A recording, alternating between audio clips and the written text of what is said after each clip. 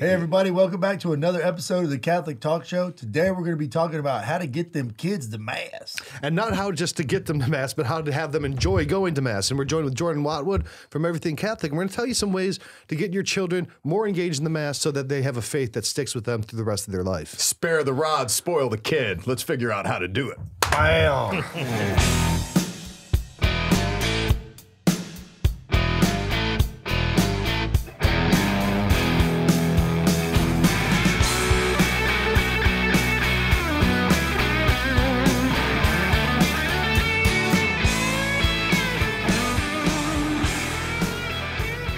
All right, Jordan, welcome back. Hey, thanks, guys. Good Hey, to be Jordan. here. Hey. Very popular. at Hey, the Catholic thank you. Talk Show. Thank We you, appreciate thank you. Jordan's it. creeping up there on the all-time guest list. He's almost a permanent member of the table at this point. I mean, we got Brandon Vaught, Steve Weidenkopf, and Jordan Watwood are our most And frequent our boy guests. Keith Nestor, too. We can't forget Keith. He's been on... Yeah, we have a couple of people who've been on twice. There's only been a few who've been on more than twice. Oh, good point. That's I true. feel very privileged. You should. Thank you. But we're also very privileged to have you. But, you know, today we're talking about how to get kids to Mass, right? Yeah. I always remember the saying that babies crying in church is the sound of a church that's going to continue to live on, right? And when you don't hear babies cry, it means the church is dying. Yeah. No crying, the church is dying. That's right. And, you know, we're parents, all of us have kids. You are the priest, right? So you got to minister all these kids. It's amazing, and especially here at the parish at St. John Paul II in Nocatee, like we have a ton of kids and young families coming to church, and it's just really enjoyable to kind of see that revival. But there has to be a disposition pastorally in leadership for openness to the children and give them a sense that they belong to the church. It's not just that they're getting drugged to church. I remember Lecrae, my favorite Christian rapper, but he talked about like how he was a drug baby and because his mom drug him to church. And it's like the sense of being, you know, coerced by your parents and like forced into the car or the van and like against their will, and you're taking them to church and it's like it's always a fight. That's not the spirit. But I think once we create on a leadership level, pastorally speaking, a sense of openness to families. And I remember talking to this mom in Publix, and we were having this great conversation. She got a little baby, and she's like, "Father, I really don't feel comfortable. I'm Catholic, but I haven't been to church in a long time because I feel bad because my baby's going to cry." And I said, "Well, come to the noon mass because it's the cry room mass. Everybody in the church has a baby, and it does not bother me at all to hear babies crying. It's more important to hear that than anything I have to say during a homily. You know, and I think that's important on the leadership level. But knowing from you guys, you're with your kids day in and day out. You have to discipline them, and you want to discipline them spiritually on top of all the other things behaviorally. So, how do you guys approach it? I mean, Well, you know, I think one of the things that I hear all the time is people who, you know, I know who are ex-Catholics or who like don't go to church anymore. Like, yeah, my parents used to drag me to church and I hated it. And then as soon as I was 18 and they didn't have to make me go to church, I stopped going. That was me. Yeah, it was me too. Like I broke my mom's practice of bringing me to church when I was 16 years old, you know? And it's like she almost gave up on the fight of like fighting me constantly to go, but she prayed and suffered that for several years before I came back. Yeah, she's your own Saint Monica. She is. That's why I wear my Saint Monica socks. Now, one of the Thinking about things, Mama. but talking about that and thinking about that, there's always a thing that in my mind, my concept of parenting is, you know, you're raising kids, right? No, you're raising adults. They are children that's a now. great way to put it. But you are raising adults. You don't want these people who are entrusted to you to be children, morally, emotionally, and functionally stunted as children the rest of their life. You want them to be confident, capable, healthy, happy adults. Yeah, that's where we treat our children as extensions of self. And Yeah. it's like they almost as like an appendage, is like they bring you a value in your pride. They're a side piece. They're an ornamentation. Like, oh, I have children, I have a dog, I have the car, right? Yeah. They're not. They're people, individuals of themselves. So A great way to put They it. don't bestow your own dignity. right. They are dignity in itself. So when you start treating them like adults and you give them a sense of the responsibility, I'm not dragging you. I'm not making you go. I'm telling you why there's value to it. I'm showing you and I'm teaching you the value so that when you're an adult my age and wherever you are in your life, there's still going to be something grounding, comforting, but also there's a real intellectual and spiritual connection, not just a forced making kids go to, church. And What about you guys? I love the way my boys school gets kids to go to mass. They're really good with boys, and what they do is they say, okay, well, we've got mass and silent reading during this time. You guys can choose whatever you want to do. And so they all go to mass. You know, it's really good, and they've helped us as parents develop an appreciation for mass, which I really appreciate about them. Shout out to Western Academy. But yeah, I think it all goes back to the man of the house. We've talked about this before. We did a show on men. We talked to a lady today whose husband watched the show and really liked it too. And practicing your faith, understanding how to ask your kids for forgiveness. To in practice, they see you doing it, and they see this culminating every Sunday at mass. And what I like to do is go out to lunch afterwards. We went to dinner afterwards. After mass, we went to the 6 o'clock mass, Mother's Day, and we all go out to dinner and we celebrate after mass. You know, and so it's just developing habits and also developing, you know, your own way of doing that, where you're celebrating something. You know, I mean, this is something to be celebrated. And then you're practicing your faith as well. Yeah, you know? meals after mass is one of the best things. I mean, because then there's kind of, you know, children don't have a fully developed intellect yet. So there's kind of a payoff, right? Okay, if I do this, then there's the payoff for this.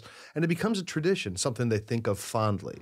So that it's the entire experience. It's not just the solemnity and the stillness of mass, but it doesn't always fit with the kid's disposition. And, right? and let me tell you, it doesn't just work for kids. It also worked for my stepdad, because that's how my mom brought him into the Catholic Church. Nice. It was like, after mass, we go have crumb cake and a bagel. Jack's like, all right, I'm Jack's down. like, I'm down. Next thing you know, we're immersing him in the holy water. Like youth group, like we're youth pastors. Like, how do we bring them in? You know, we have the pizza, we do the fun activities, and then we have prayer there. It's definitely not something that, you know, you should say, well, you need to go. You know what I mean? It's like you have to go. My mom did that. You know, my dad didn't really play a part in helping me foster an appreciation for mass. He just went quietly and participated. But yeah, I was like you guys. You know, it's like once I got 18, I just didn't have any need to go. Yeah. You know, Jordan, you've got four boys, Yeah. right? Yeah. What's the mass attendance situation for the Watwoods? Yeah. Sundays can be tough. They can be great. I think that the best Sundays are the ones where we make a point that the most important thing we'll do all day is going to be mass and spending time together with the sacrament as a family. And so we make sure that in the beginning of the day, the very beginning of the morning, that they know that's coming, right? Because springing it on the kids is going to cause them to get all upset or frustrated, or even though it happens every single week, they forget, right? So kind of setting the stage. And then, you know, doing things like on the way to mass, listening to maybe the readings or something like that, or some soft music so that they're not all amped up on, you know, fast, loud music. I've got a couple DJs that like to sit in the back seat and request songs, right? So that way when they're walking into mass, they're kind of, you know, at a good speed, and they're ready to go. And then we just bring lots of things for them to do. And, you know, just kind of keep them focused and keep them from running around. And that's for younger kids. Yeah. So my boys, my oldest is 11, and then we got a 4.5-year break, and then we've got a 6, 5, and 3-year-old. And so the younger ones need to be occupied. Otherwise they're going to be acting crazy. So yeah, that works. We aren't always as intentional about that as we should be. So sometimes it's a bit rough. yeah. We were at Good Friday liturgy, right? And we're there, and Johnny was maybe 2 at the time. And his cousin had brought his iPad, and there's this Thomas the Train game, right? And they're playing this game, and you keep tapping the button, and the train goes faster. Well, they had the volume down. So we were like, you know, Stations of the Cross, and we're right, you know, Jesus is on the cross. And Johnny turned on the volume and he starts hitting this button, and Thomas the train in this English accent's going, faster, faster, faster. And I'm like, oh no. So there's some dangers of bringing implements of distraction with children, you know? Yeah. You know, there's Cheerios and candies and junk all over the pew. I've seen some awesome resources out there in kids' hands at the parish, and one in particular kind of reminded me of like a children's missal, and it had like these spinning wheels, and you can basically clothe the priest in what he's wearing, and then it had just like a brief description of like, you know, green, ordinary time, purple, Advent, you know. And so like I see her and she's sitting up front and she's like looking at me and doing all this stuff in the book. And it's like coming up with creative plans of how we can move away from iPads and have like distinct things in our children's hands that could be a help to them, almost like our missals are and our hymnals are to adults, to create that helpful tool in the hands of a child that they can enter into the mystery of the celebration and the liturgy is important. Yeah, I mean, you've recently had to yell at me and Dela Cross for Yes, I have. Yes, I have. And you were goofing off in the back of the church of Our Lady of Guadalupe. Yes. But we were in the Franciscan parish. We were, but it was still the Toma was in that church for a little while. And We were laughing at the deacon, I think. no, we were laughing at Deacon Tony. It was something. Don't be laughing at my deacon. He's wasn't- my deacon. No, we were and laughing I'm about gonna we kick were your laughing about butt. the singing, Yes, that's right. and we were just we had a great mood. And then Father Rich is like, Father Rich has this amazing ability where weave, he can weave rebukes into his homily where no one else knows that it's happening Except for you. He's like, and you know, when you think about the things in the catechism, it's no laughing matter, and we should stop laughing about it. And you know he's talking to you, or like if like the slides that he's going through, he's like, you know, and it's all about timing. And if we don't get the timing right, if we're not on God's time and the timing isn't right, it's over with. And I'm like, dude, you're pulling double shift here, man. Very impressive. How do you feel? I mean, does anyone? How do I feel about you goofing off in this? So Let me tell you how I feel. here's how you get the children song. our This is sizes the in there. song.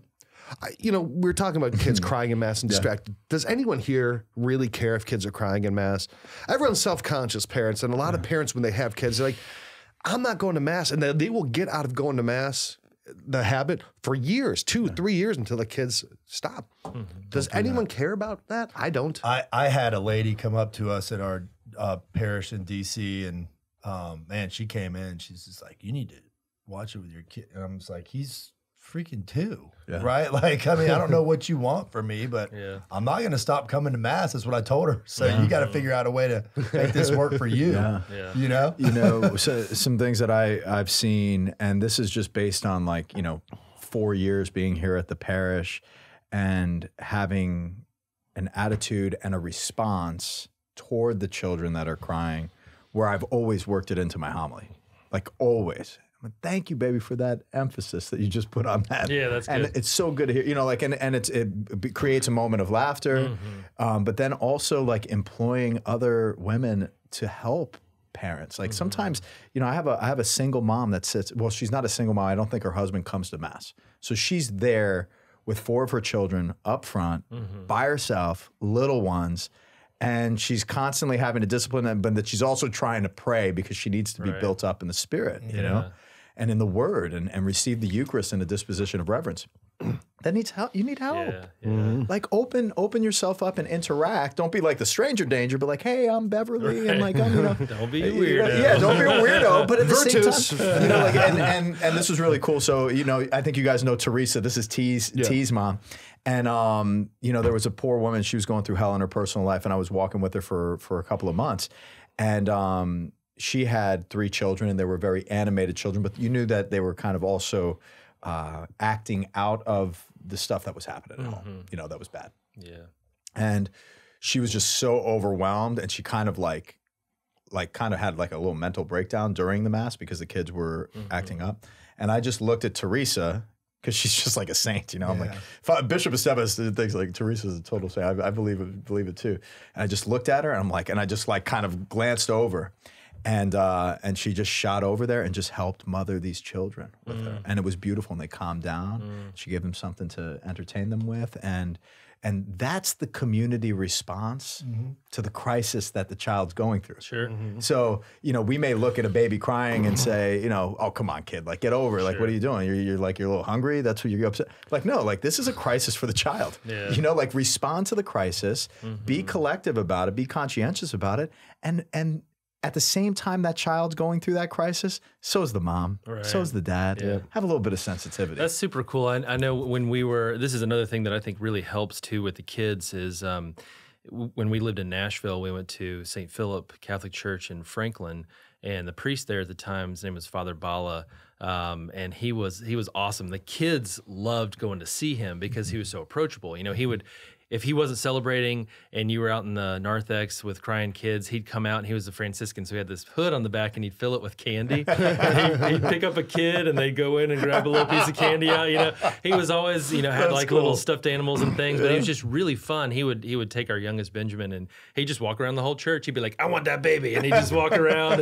And then the kids were like, man, I want to go see Father Bala. And it made it a lot easier to go to Mass because he was there and they had a connection with him. So that's super important. And there is a charism to that, like Father Peter Akinotiko, he's just like such an intimidating, huge Nigerian man with this deep voice, but he has this heart of like love and like a teddy bear. Like these kids just, I was at my first parish at St. Elizabeth, and these kids in the gathering space, I'd be preaching Mass and they'd all be climbing up over him and like all, and they'd be running back to the gathering space just to spend time with Father Peter, which was really, really awesome. You want to see that. I think in talking about this, I think this highlights the need for churches to be more intentional about how they are welcoming children and having resources available, because you can have all the prayer shawl ministries and you can have all the soup kitchens and stuff, but if you're not getting young people in your church is going to be dead within a generation. That's the most important outreach, and that's what we've been driving with our capital campaign. It's like we're building out a campus for one principal outreach, the human family. We've got to make sure that we're ministering to our families. And what would it cost a church? A couple $100 to have some of those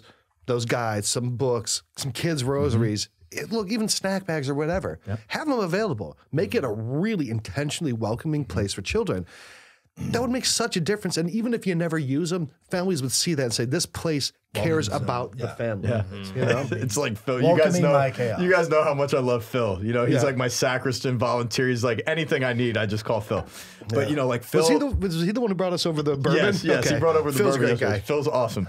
But Phil's also kind of goes through these like manic episodes, like and he kind of like hyper focuses on stuff, and he starts getting upset and riled up, and like. I see this. There's a couple stories about Phil. So we have legit candles. I don't like the electric ones. So we have legit candles, and I want them there. And I told the kids, there's no cost on it. Like if a kid wants to light a candle, and take a moment of prayer. By the Mary statue? In front of the Blessed Mother and St. Joseph. I was going to light one this morning, and I didn't have any money on me, so I didn't. That's true. So this kid, this boy goes up and he's lighting a candle. Well, it starts turning into like a couple candles, It's a kid. Got a lot of stuff going on. Got a lot of stuff going on. So, Philip starts approaching this kid, and he's in one of those places, and I know he's going to like ream this kid. So like as he's getting up to like yell at this kid, I'm like, Philip? Like Phil stops. I'm like, do not talk to that kid right now. Because he's like going to traumatize this kid in church, And then, the other thing is like he's sweeping out the chapel area, and there's like Cheerios all over the floor and stuff, and he's like losing his mind. I'm like, thank God the kids are there. It's fine. So what? We sweep up a little bit of Cheerios. What do you think we do at home? Exactly. We sweep up Cheerios this all is the the time. home of all of us. Right. It's... Yeah, and like you said, I think those things are really important to have that really intentional outreach to the families. So that would be helpful to a lot of people. Now, here's another thing, having families. What are some of the things to get to church on time? Because, dude, going to church with kids, that's got to be so tough. That's not that hard. Getting to church, that's tough. getting kids dressed. That's got to be so tough. There is nothing that increases my internal temperature hotter than having to dress a child who does not want to get dressed and get them to church. I mean, I am my internal temperature is in the thousands of degrees. Finding shoes and Finding mouths. shoes and socks. Holy cow. Holy cow. Like, you're wearing mismatched mismatched socks, dude, and one of them's dirty, one's clean. I don't care. That's what's going on. Who cares? My kids have almost like a visceral response to fabric that's not synthetic. If they can't wear athletic clothes, like it just irritates them beyond all belief. So the church clothes are typically not made of that fabric. And so like I've got one of my kids, number 3. It's like he'll turn into this heavy limp noodle when you're trying to put him in. He'll just be like, you're trying to get it on. It's just so tough sometimes. Laying the dead weight on you. I know he does. So I've got a little one, Jude, with the Limbaugh family. Shout out Meg and Tyler. But Jude one time, because they've got a ton of kids, the Limbaughs here, and Jude just shows up with no shoes one day. It's like, and Meg just looks and she's like, Hey, What's up? I've done that. I've done that. I'm totally cool. Go full Moses on this, man. Take off your sandals, take off your shoes, and come on in. Oh, yeah. But like, honestly, that's one of the reasons like I go to like 11:30 or 12 o'clock mass. I mean, specific because it's like, it takes so much pressure off. Like, you get up, it's like 6. You got enough time, right? You got if 6 you aim hours. at the 9 o'clock mass, you'll get there at 11. Yeah, the 9 o'clock mass, I'm sorry, is not feasible. 7 o'clock, not. Nah, I don't think that we would make it if it was my own funeral for a 7 o'clock mass, So And that's why our family mass is noon. Yeah. And then we have the kids as ushers. We have kids that are lectors that are developing the skill of public speaking. It's like, and then they feel like this is our church. This is inviting kids into the liturgy in the ways that they can participate is super helpful too. Like I know for me, I don't remember if I was great about wanting to go to mass up until I was 10, but from 10 on, I was an altar server. And I loved that. I loved having that thing to do. And in the parish that I was in growing up, you would kind of graduate into different ranks. Like we wore the surplice, the cassock, everything, and we'd have the cincture, and it would change colors. It was just like a karate belt, right? And so we started green, we go to red, we do white, and then like purple and gold were the big ones, right? So you were always trying to aim towards that. Oh, cool. And it was really cool. what a liturgical climber over here. Yeah, for me, that worked. Like it was like something And then to if you aim get for. up here, you get a pointy hat, and we'll call it a mitre. There you go. And we'll There call you it a day. go. Yeah, but there were certain masses. Like I remember the Holy Thursday Mass was always the best one to serve because it was so different than everything else, And then getting to play with the incense during the homily was awesome. Every kid wants to have the incense. Yep. Yeah, being an altar server, I was an altar boy. It was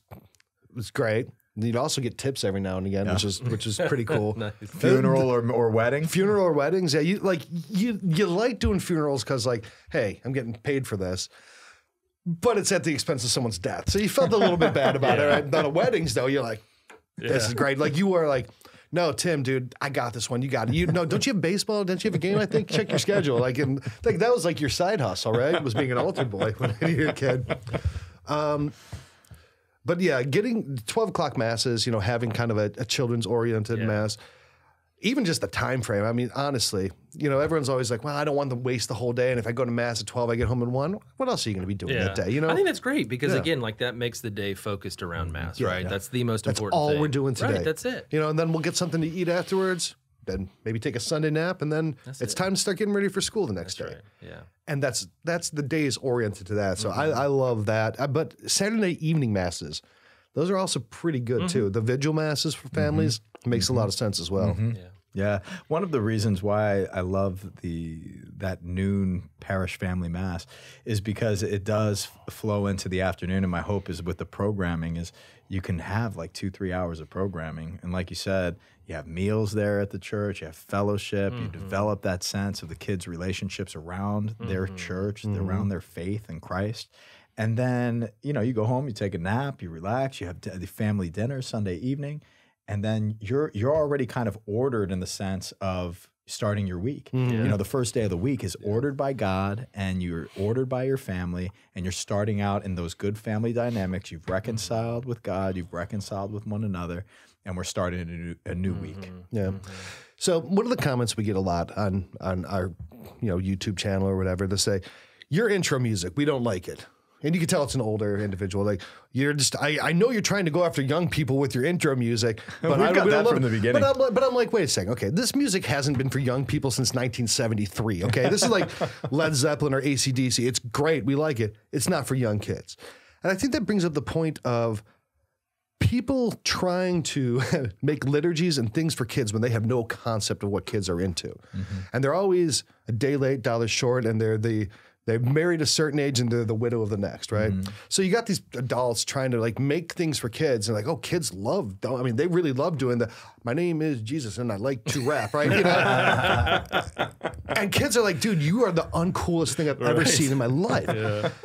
And I think what kids really want, and I think this is something that I've seen in so many interactions with young people. Now, we've been talking about younger children, but let's start getting into maybe more teenagers and stuff. Yeah. What they want is authenticity. Sure. They want to know that you're not a hypocrite. They want to know that what you say is what you actually do. That's the biggest thing that turns off kids at that age is hypocrisy and inauthenticity. And when you start having a kids mass and it's, you know, it's stuff that's obviously not for kids. Sure. They don't want that. Kids respond more to traditional liturgy and mystery and things that they can't get in the world. Because look, you're never going to make a TV show that's Catholic that's better than, you know, Marvel movies. Right. You're never going to make music that they like more than, you know, whatever it is they listen to nowadays. I don't even know what they listen to. Trap or whatever, right? Yeah. You're not that's what they listen to, right? You're not going to make music like that in church, right? Yeah. You're not going to have, what, Fetty Wap does the liturgy? It's not going to happen, right? But so, and when you try, you just end up looking cringy. You look cringy. Yeah. So what don't I even think, attempt it. So what really I think is going to be the most helpful, and Father, I know you probably know this from ministry, is being authentic and showing the traditions of the church and something that really stands apart from what they can get everywhere else in the world for free that's being advertised to them. One thing I like doing with my older kids is like I'll play HALLOW, like I'll do their Lectio Divina, and then we'll go through it and I'll say, what kind of stuck out with you, and we just have conversations about it. And so that allows me to be authentic about what I heard with her and that God spoke differently to her and just be there with God together. HALLOW's been very helpful with my relationship with my older kids. It's been such a blessing because I've seen HALLOW go across my parish with a lot of my families and using that on the way to church, whether it's the rosary or whether it's meditations, and it has been very helpful in respect to the quality that they deliver it, but it's not a quality where it's like they're trying to be something of this kind of trend or generation. Sure. They're revealing something that is beautiful and something that's inspired them, that's ancient, that's transcendent. The thing about transcendence, it's across all ages and it's applicable to one's life. And to the point where, the authenticity of delivery of the message that is understandable, that's discernible, and carries truth with it, that appeals to every human heart, no matter if it's a kid that's 4 years old or 44 years old or 94 years old, it's going to cross through all generations, going to bring us together. And the interpretation of that, what's applicable in my personal life is going to be different for all of those generations. And that's where that sharing and that dynamic of community development and family development is the joy of sharing in the Word of God. Yeah. I think one of the things that we've found a lot of success with is, and I started doing this for a practical reason, but it's kind of had a really nice unintended consequence, and we use the Amen app from the Augustine Institute, and we'll listen to the readings on the way to Mass. I do it more because I don't know that during Mass I'll be able to hear it because I'm going to be wrangling some crazy kids. But like our oldest, who's 11, like he's going to be distracted by the younger ones too, so he can listen to it as well. And then they see that example. There's so much, I think that this is a good thing to remember for me as a dad, like they're watching me. They're watching, like, am I enthusiastic about going to Mass? Am I preparing myself for Mass? Or is it more just like, let's just do it. We got to get it over with. And then their behavior is going to kind of be launching off of that, right? So you have to think about that, and it's a good kind of gut check reminder for me, because if we're rushing, if we're late, if I'm mad, and goodness gracious, like trying to get the kids in the car drives me nuts. Get in the car, we need to be peaceful. Right, that's right, exactly, yeah. But like taking that step back and being in the right frame of mind, they pick up on that. My sister sent a meme like maybe, I don't know, like 8 years ago. And it was like, mom preparing us to go to Mass. And it was like this kind of like, a mom like the, and then like all peaceful looking, and then like this monster, like of like dad's like Rambo or something. Exactly, like to get to Mass. And for me, it's like I do remember when mom was fighting us, but I remember more prominently, and this is what impacted me, is my mom kneeling straight up in the kneeler in the pew with her hands folded and her eyes closed, just taking a moment to pray before she had to smack my butt when I wasn't kneeling when I'm supposed to or doing what I'm not supposed to. She always took that time to like just lock in to God and offer her prayers in preparation for Mass. Sure. And you know, that left a lasting impression on me. So I remember that more than the fighting. But having that disposition is like, okay, am I being authentic in relationship to Mass, or am I just forcing this on and proselytizing my children? Because proselytizing anybody never works. Yeah, I see that sometimes in church when my kids are looking at me after I open my eyes. I'm like, dude, you're weird, bro. Stop it. Stop staring at me, kid. Dude, what do you want, Joe? Stop. Well, I think that's a really good point. So there's so many things in your life, subconsciously, that you do exactly like your parents do. You cook the same food, you celebrate holidays the same way, you probably like the same sports teams, you probably go to the same parks or whatever. There's all these things that your parents influence you on. Why wouldn't you think that the way that you behave in church is also how your kids are going to react, right? So if they see you kneeling, you know, when you walk in, if they see you going to the Blessed Sacrament, you know, in the chapel, if they see you, you know, praying and whatever, they're going to emulate that, right? So being a visual, they want that. They want to be, kids want to be their parents. And you got to give them a good visual example of what it means to be a Catholic. And like you said, Jordan, and again, this goes back to the point we're making, it's about authenticity. You know, if you're there and you're just like, dude, just say the prayer, whatever, like they're not going to get the sense of the sacred or the desire or the peace or any of the things that the church promises and offers. Transcendence. Yeah. I think one of the things too, like for parents, this works for me, but just lower your expectations on what Mass is going to be like, right? Like, and that's another part of the reason why, like, I like to listen to the readings on the way to Mass. Sometimes Mass is just about being in God's presence, and I'm not going to pick up a lot from the homily. I'm not going to pick up a lot from the reading, but I'm there and I'm soaking something in, you know, and my kids are there and they're soaking things in too. And so, like, I can tend to be a bit of a perfectionist, and if Mass doesn't happen exactly the way I want it to happen, I'm frustrated. Just let that stuff go. You know? And we rolled out a 7-week prayer preparation for our capital campaign, and we utilized Lectio Divina as a part of it in journaling. And one of that was super cool. Yeah, it that was really really cool. Turned out beautifully. But equipping the people of God to approach the Word in a very spiritual and infilling manner, because to your point, Jordan, you know, one thing that I learned on my journey when I was traveling around doing mission work overseas is I may be in a place where I don't understand the language, and I don't understand perhaps a delivery even in the language of English in another region of the world, but I can be attentive spiritually to discern what is God saying to me in this liturgy of the Word. What is God communicating in this Mass to me, particularly today, where I am right now in my walk with Christ? Like, what is He saying? Exercising that ability, even if you are at a church where you understand everything that the pastor is saying or the priest is saying, the homilist, that's great. But at the same time, you want to be listening in the Spirit.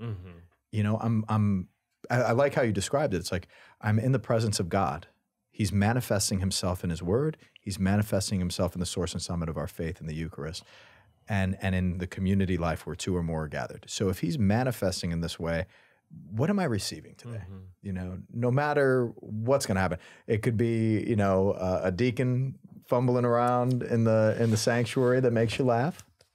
It could be other things that could be somewhat distracting. The music, you know, or the priest tries to get up and do a rap or like a puppet show for the kids. You know, it's kind of strange, but it's like, you know, I'm not going to let that get in the way of me receiving. What are you trying to say about God, these puppets? I know this is terrible, but you suffered and died for us, and I will do the same for you.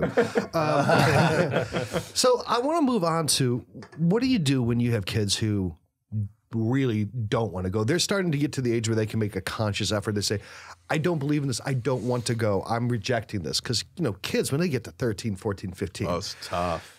You know, they're trying to figure out who they are. Their body's freaking out. Their mind's freaking out. They're in such flux. They don't know who they are, and they don't know what they're going to be. And they're trying to figure that out. And a lot of times that's when they reject faith, right? What do you do when a kid says, I don't want to go to Mass because this is stupid and you can't make me? You know, how do you just say, too bad, get in the car, we're going? I mean, sometimes you have to take that approach, but that's not always that's kind of like an angry last resort. There's other ways to do it. So what are some of the strategies that for parents out there listening who, you know, maybe they have a young teen, young adult who's just doesn't want to go anymore? You know, I'm sitting here listening to you cueing this question, but I'm thinking about the three of you. and you guys not suffering that with your children. And I think the reason why is because of your role as father and how enthusiastic you are about your faith. And all the statistics from that Swiss study back in the like late 90s or whatever, or early 2000s, that articulate the importance of the role of the father in relationship to the spiritual life of their family, and how the retention of the practice of the children are retained at like the 90 percentile level, which is huge. So that's why we can see that in your family and your children not bucking the system. I think that's one thing. But two, I'm real proud of Kim, who I work with every day, and the way that she approached her 13-year-old child in her adolescence, and fighting against getting confirmed. And it's like, okay, here we are. We're in this situation where it's like, Lord have mercy. She doesn't want to be confirmed. Like, I took her out, we sat down, we had a long conversation, but ultimately it comes down to like love and openness and authenticity with this person that's trying to express their independence, trying to express their intelligence, and they're looking at all this stuff and they're trying to reconcile it. So let's just give it time. Let's give it time. And what she expressed was, look, I undertook a responsibility for you when I had you baptized, that I would raise you in the practice of the faith. You are still my responsibility until you leave this house and you take on, your own responsibilities. You're still in my home. I have a responsibility for you, and you're going to come to Mass. It's not a point of argument. This is how this is going to play out. And, as times come on, like, I see her over there kind of listening, but if I make eye contact with her, forget it. She'll be like, so it's just, exactly, so it's a 13-year-old girl, but now she's 16, and I just see her spiritual journey. Like, it's okay. You're trying to wrestle with all these things as a kid. I do believe in the Reformed order, by the way, on a tangential point. We need to go back. Whoever thought it was a great idea to confirm adolescent kids? Well, like I think it's so important that you bring that up, because a lot of times the battleground for this fight between parents and kids, the battleground is fought on the confirmation field. And like, I remember, I'm going to be honest here, I probably shouldn't say this, but when I was getting confirmed, I was like 16. My buddies would sneak out the back and go smoke weed in the parking lot during the confirmation classes. I wasn't there for it. I got kicked out. Yeah. I mean, they're just like, what are we going to do with him? You talking about the seminary, or what are you talking about? No, right? Kicked out of confirmation class. Well, the thing was, I spent a lot of time with Sister Ann too, so I'm not casting any judgment. I was in trouble a lot too. Boring. Like the lady was, God bless her heart, Dolores. She was 3 years old, and I was just like, this is dumb. Yeah. And then they actually got me. I got confirmed because I came back the second year, and they're like, he's back. Held you back a year. We need to confirm this guy. Let's get this kid out of here. Get him out of here. But that's the thing. They treat it like Catholic graduation, and that really, most kids have the sense this is Catholic graduation, and that's the last time a kid will step in church until they're like 25 in a lot of cases, if they ever come back. I made my last sacrament. My mom made me do this last one, but I don't really care. I want to be out partying and chasing girls or doing whatever the kids do, or watching TikTok, or expressing their gender as an animal. Whatever it is kids these days do, which God knows. But it's confirmation. Okay, I did this last thing, Mom. Don't ever ask me again. Don't ever expect me to show up again. Dad, I'm out. Right? Catholic confirmation as graduation is terrible, number one, theology and practice. It just doesn't help the kids. That age, and then when kids go to college, I think out of, I can't remember the exact number, but in the study that of people who left the Catholic faith, like something about 90% of them leave the faith during their college years between 18 and 24. That is the most critical window. But, everyone's always like, well, you need to reach 18 to 24-year-olds. Well, stitch in time saves 9, right? Good luck converting a kid who's 19 years old, doing keg stands at college, that he should be going to church. Not going to happen. Getting a 12-year-old to understand why it's important to go to church so that he's not doing keg stands and bumping lines of cocaine instead of going to church, well, that's probably a little bit easier of a task, right? Yeah, and not to say that, college campus ministry doesn't work, right? So, some of our friends and Father Tim Holita and Father Josh Swallows and Father Mike Nixon and Kewen and all these guys that got really like hit hard in the power of the Spirit during their college years because of the witness of the ministry that was going on in their college campus by people that were like 3, 4, 5, 6 years their senior, you know, and like drawing them into a retreat and kind of confronting them, you know, like only a peer could. These things have inroads for sure, but I see what you're saying too at the same time. They were like the fertile soil. They were the seeds that were thrown on the good soil, you know, but a lot of these kids, they're getting to college and they're the seeds that were thrown on the stony path, right? And it's like that's statistically we're setting ourselves up for failure in that respect. Like, so we need to be more conscientious with how we begin the formation with children. I talk about this with parents all the time, and we're talking about children as an appendage or like as a side piece or an extension of self. You know, if we're not raising our children in that practice from the time that they are babies, where they're learning how to self-soothe and they're learning how to uphold a certain behavior and a responsibility, you know, we're failing them as individuals. And then we can't expect that if we aren't upholding that responsibility as in the infancy stage in child development, how are we ever going to do anything of positive value when they're now teenagers or now we're gonna say like consistency.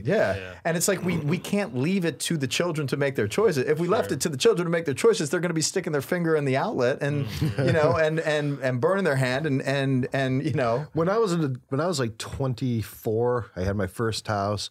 You know, I got out of an apartment and I was like, I'm an adult, I can do anything I want now. So I got those really thin like angel wing cookies and I bit through a whole stack of them. I was like, I'm an adult, I could do it. But I also took a fork with me to Home Depot and I took a bunch of sockets and I was poking the fork in all of them. Like, this is so therapeutic and cathartic. Right? I've been wanting, like, every kid wants to do that. I remember I went to the store and I'm like, I'm going to do this. If kids are watching this show right now, do not They were do not that. plugged in. That was the problem. Yeah. But no, I think I really like the point that you made about is the consistency. Like, you never really care about what your kids are doing with their faith life. And then when they leave at 18, you're like, how dare you? Yeah. We need to get you back to the faith. Well, dude, you have no working materials to work with. You know? There's no basis to even bring them back. Like I said, it's the parable of the sower.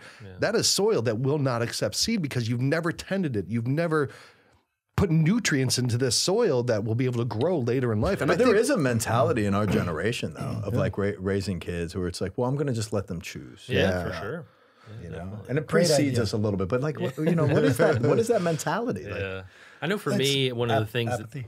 Sorry, go ahead. No. I don't care. You go ahead. Yeah, I know. I know. For me, one of the things that so I don't have it. My oldest is 11, so we're not quite there yet. But one of the things that we're trying to do is, with all the changes that are going on in their body and their mind, from when they hit puberty all the way through college.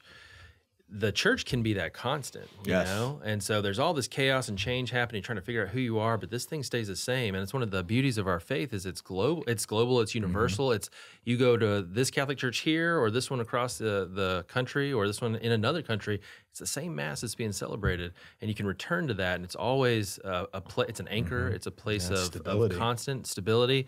And so having that in there, I know that helped me when I was in college because there was a period of time where I was playing rock and roll, I was kind of getting into some stuff. And I remember kind of hitting this bottom point where I was like, I craved being at Mass. I just needed that. And it was there. And I went back to it. And that was a huge turning point for me. That's huge. Yeah, I think there's I think a lot of, I've got some friends that have, college grads and they're frustrated because they don't know what they want to do after spending whatever amount of money. And I think what we're talking about in educating children and bringing them up in the faith and the intentionality that's required, the sacrifice that's required, the time that it's going to take you to do that, it's not an easy bake oven, right? Yeah. To use John's terminology. And I think a lot of people think, well, that's just what you do. You just go to church. And I look back at us going to church when I was little. It's just what you did. And I remember like coming back to the faith. I remember as a child, like hearing God talk to me and not knowing what was going on. And there was nobody in my life to help guide me through that, to build me up in that, right? That's a beautiful point, dude. And I was preaching at the mission in San Diego de Alcalá. Big shout out Father Peter McGuine, who's the rector out there, and Peter Escalante, who was the rector when I was there. But I was preaching and I saw this little 4-year-old kid, this little girl stepped up on the kneeler, and she's locked in on me right when I start the mass, dude. And she does not let up, like looking, watching everything that I'm doing. And she listened to every single word. And I noticed her because she's just locked, you know? Yeah. And then after the mass, I'm out the side door where you greet everybody. And I'm greeting each person, mainly adults. And then all of a sudden, this little girl is like standing there. So I knelt down and face to face, and her mom said, you know, my daughter would not allow me to go home without her coming to talk to you. And I knelt down and I said, sweetie, what's on your mind? What do you have to share? And she said, Father, during Mass, you were speaking directly to me, right? And I said, sweetie, did you feel in your heart that I was speaking like just to you? And she said, yeah. I said, well, that was the Holy Spirit. That was God speaking to your heart. And I said, I want you to remember something, that whenever you come into the church, God is speaking to your heart. And you got to listen, huh? Because he wants your heart to feel the way like you are right now. He's speaking to you. He loves you. And she wraps her arms around me, gives me a big hug, you know, and it was just such a moving experience because it's God doing something in the midst of the church, manifesting himself once again. And, you know, we as adults, me as a priest, we get to witness that. You know, we get to witness that when our children receive an inspiration because we're forming them to say, God speaks in the midst of the church, you know. Let him speak a word into you that rouses your spirit, that lifts up your heart, you know, and it's beautiful to see that. Yep. Ryan, I'm going to ask you a question. What would you do if one of your kids came up to you one day and said, Dad, I don't believe in God? How would you handle that? Oh, Leo did that to me one time. Leo did? Yeah. And I was like, okay, well, you probably don't want to be here. Yeah. That doesn't mean you don't want to believe that you don't believe in God. That just means you don't want to be here. And he's like, oh. So yeah, that's my only experience with that. But let's say when they get older, though, they say, "You're like, Dad, I don't know, this isn't for me." How do you? Well, do you have a plan for it's, that? It's about listening to them and where they're coming from. Yes. All of this is that, right? Like Joe, my wife and Joe, you know, we're it's our first pancake. You know, he's going through puberty. You know, so there's all this stuff, right? And they just been going at it, especially when I'm away. And you know, so I sit down and talk to him about it, and you know, there is a bit of that where he's like, "You're not here," you know, and I'm like, "We could just talk on the phone," you know, but it's I don't uncover that by saying you did something wrong, I'm gonna punish you, get it right next time. It's like this is coming from somewhere. It's my duty and responsibility to find out where it's coming from, right? I understand how grace works and how all that stuff works, fortunately. So I know that I can't convince him that there's a God, but I can convince him of his own, you know, feelings towards that, his own rationality towards that. I can help him understand where that's coming from and navigating that. I think that's what your responsibility as a parent, not you're wrong, there is a God, you need to go to, like all that stuff is just, it's laziness. It is laziness. It's spiritual laziness. My grandmother, whom I love and who was always a beacon of faith for me, but she had this magnet on the refrigerator that I hated and I did wind up throwing out because it's just a terrible mentality. But it's like, God said it, I believe it, that settles it. Yeah. You know, and a lot of times we parent that way too. And we're like, you go to church, that's what you do, that settles it. Like, that's not a great argument. You know, like there's more to that. Right. And there needs to be more to that. Yeah. You know, if St. Peter, our first pope, is expressing in the scriptures to us, be prepared at any given moment to give testimony for the reason you believe, like we need to be disposed to say, this is why. Ask yourself. Like, why do you go? And if you can't answer that question, like, look into it. Like, really develop a sense, like, this is why I practice my faith. You have no excuse now. We got YouTube. We got the YouTubes, right? I mean, there's like no excuse. You can find anything. You can. Really. You know, if your kid comes to you and says, you know, they don't believe in God, why should they? Could you answer that for yourself? Could you can you really articulate why you believe in God? Why do you think God is real? Yeah. And if you can't answer that question when you're talking to yourself, how would you ever answer to a kid? You're not going to convey it to anybody. Right. I mean, it's just like it's anything else. It's like your profession. You're a lawyer, right? Well, you know, you had to go to law school. You have to understand this. You have to think that the legal system works and that you're a part of it, right? And so you can give testimony on why you're a lawyer, right? That's you great. can give testimony on why you're helping people, you know, for, you know, insurance or something, and you like it, right? If you don't have that desire, if you don't have that inside of you, it's not going to be conveyed to a child. Yeah, how can you give what you don't have? Right. You know? Yeah. Now, talking about giving and things that we have, Jordan has brought some stuff that's really super cool. That's what I always look forward to every show. Yeah, Jordan's like our Christmas. You know, there's some really cool things here for kids. Now, this first one that I wanted to talk about, because I think this is a great thing to do for kids, and this is one of the biggest tips that I have for parents, and it's one I've always done, is explaining to kids what's going on at Mass. Yeah. Why is the priest wearing that? Why is that there? Why is that candle lit and not this one? It's interesting. And if you get kids interested, they're going to be paying attention. Right. So this right here, Yep. what is that, Jordan? Because I Yeah. know about this, and this is super cool. This is cool. Yeah. So it's a new item that we're carrying in the store, and it's the Holy Mass, and it's made by this group called the Building Blocks of Faith. But they use Legos, right? So like my kids love Legos. I'm always stepping on them. They hurt like crazy. Yep. But they're put into these really cool pictures to illustrate the book, and it's all about the Mass and the different parts of the Mass, but with Legos, right? So it's super cool. I don't know why we're laughing. Because Delacrosse is sneaking in on your frame as you're doing that. Show this to the camera. If you're listening on the podcast, But this is exactly what we were talking about just a minute ago. You know, like when the kids can be at Mass, and it's really cool because it's got like Lego red vestment. This is Kevin and Mary O'Neill, and I've talked to They're Kevin. awesome. Yeah. They're great people, and high quality. They're using these building blocks. yeah, Right. not They're Legos. not Lego. They're Legos, right? This is the Jesuit approach of evangelization right here. I mean, you're meeting the kids where they are culturally appropriated. Right. They're building Legos. They love Legos. I'm hoping I have this contact that mentors the main contact of Lego Europe.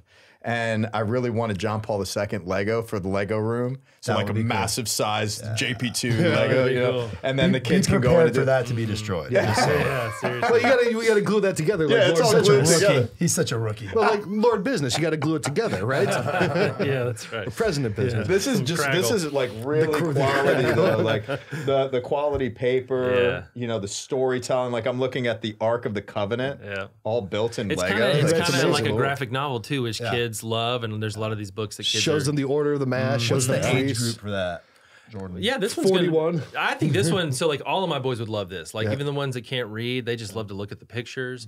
Obviously, my 11-year-old would read it, and he would love that. He's real into a lot of those. Like, It's really good. yeah, the books that are. Show that. Look at the Sacred Heart here. That's cool.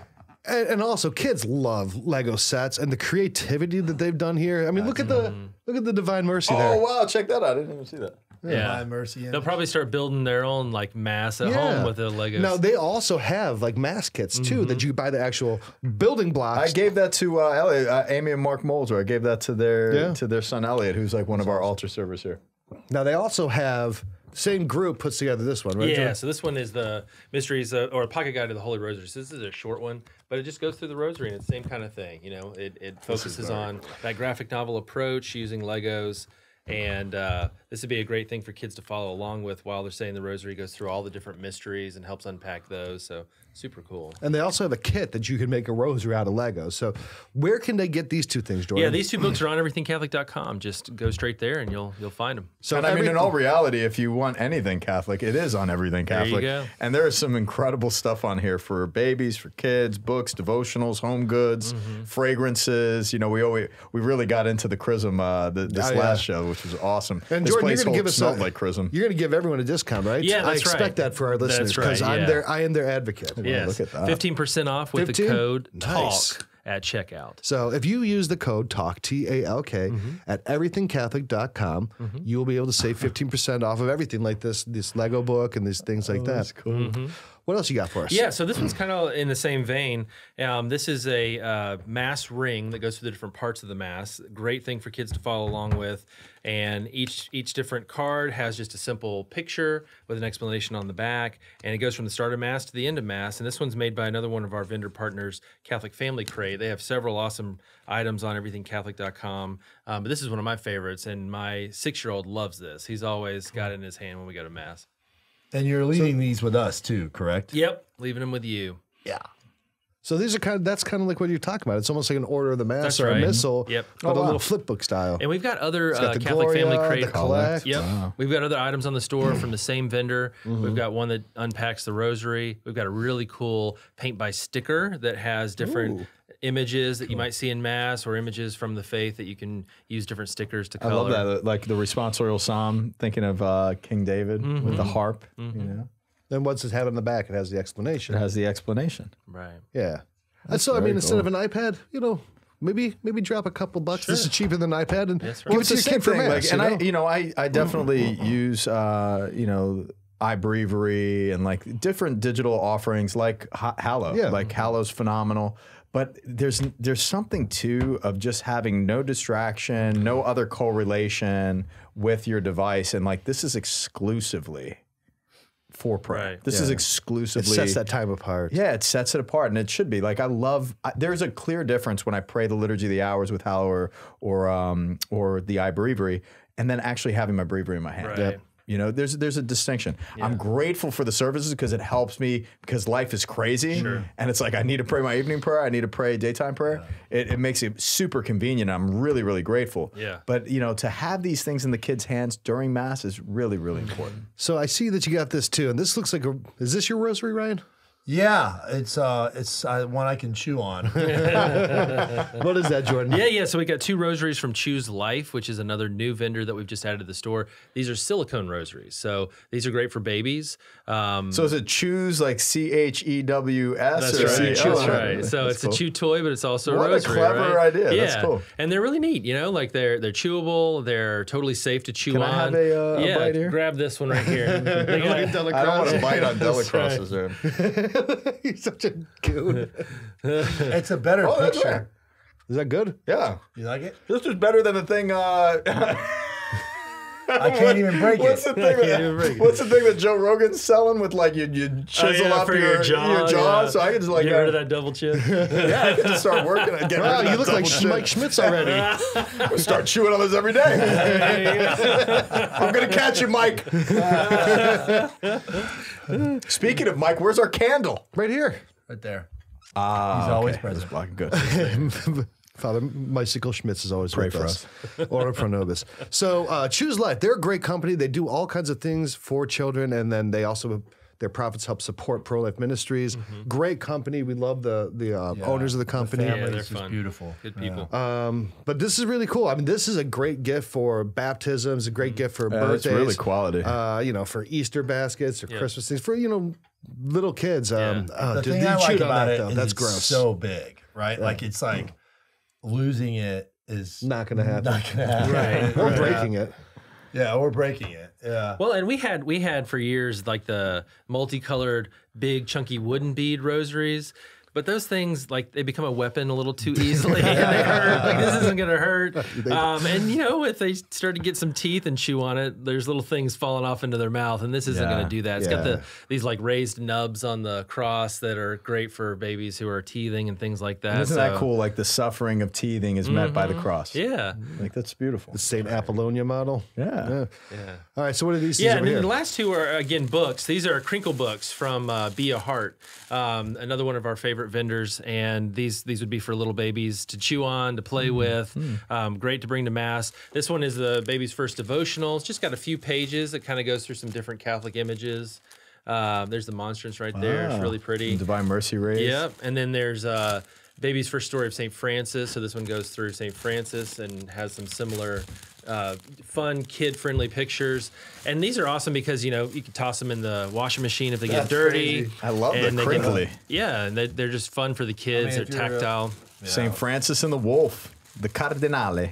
Again, all this stuff is available on everythingcatholic.com. If you use the code TALK, T-A-L-K, you'll save 15% on all of this. And they have a category right in the top menu for babies and kids. So you can go right to all this stuff, but you can also check out all this stuff for, adults. So they have great rosaries, apparel, devotionals, home goods, all this stuff. But if you're looking specifically for this kids stuff, go to the babies and kids section, use the code TALK, save 15%. Everythingcatholic.com. Hey. What are these here? Yeah, so I've got the last thing I want to show is just again from Be a Heart, who we just looked at the crinkle books from. These are rattlers. Oh, those are nice. Yeah, so these cute. are fun. Jesus and Mary, again for the little guys or little gals, fun to chew on, fun to play with. These would be great to bring to keep that? mass. Chewing on them. Do you want to keep that? I do. I really do. I really do. Yeah. Quit chewing on Joseph's head, son. Yeah, this would be awesome for babies, and then if for kids that are a little bit older, we've got a Holy Family doll set here too, which is cool. So we got Mary, and then I love Joseph because his That's hair great, is dude. insane. Yeah. He's like that full looks Rastafarian. like Delacrosse during COVID. True story. Well, you kind of look like you during COVID too, because your That's true. beard met the back of your like mullet that you had going on. That was there pretty for a while. rough, yeah. That's right. Yeah, so Josephy's got little tools too I for love his that. workshop. That's go very there. So cool. my boys like that one, and then baby Jesus here too. And these are So from Be a Heart? These are Be a Heart as Yeah, well. they make Again, really on- cool stuff. Great. Quality material. You know, Like, I love what you do with Everything Catholic, that you're buying stuff from Catholic vendors. You're not buying stuff off of Amazon and just, it's just made by whomever to, for making money. we have to support each other. Yeah. We've got to support each other in entrepreneurial efforts, and I love what you're doing. And we get to It's what meet it's a lot about. of these families or the different creators behind the brands, and they're awesome people, and they've got a real heart for this stuff, and so it's fun to get this into the hands of other people.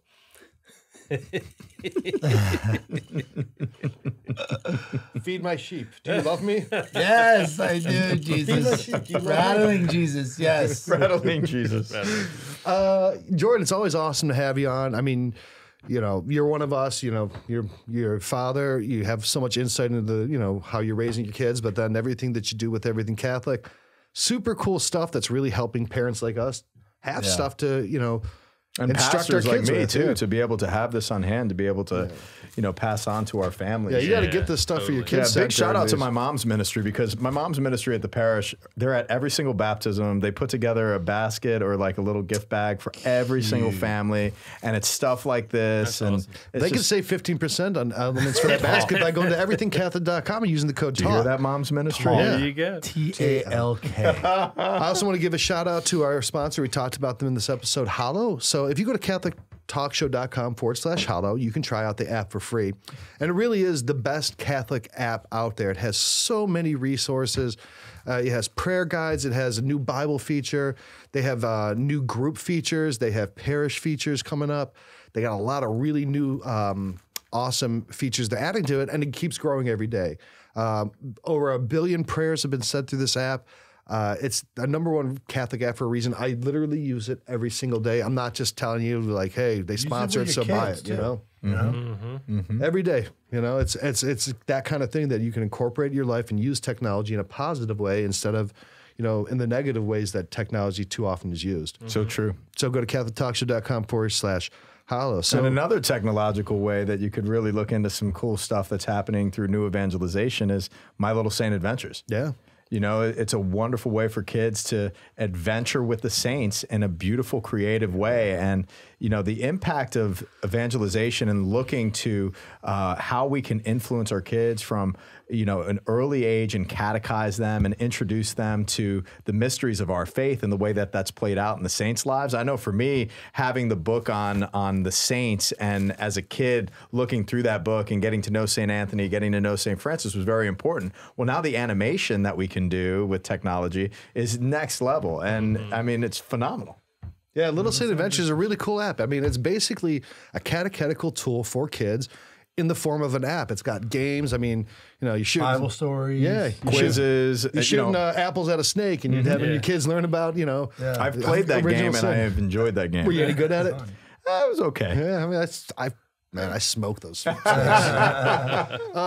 a great app. It's got 5-star rating on the App Store. It's for kids ages, I'd say about 4 to 8 or 9. Yeah. It's right in that age when they're going through their, first confession, first Holy Communion. And it's an app that you can feel good about them using. So if you go to littlesaintadventures.com, you can Little try Saint Adventures. .com. Yeah. Yeah.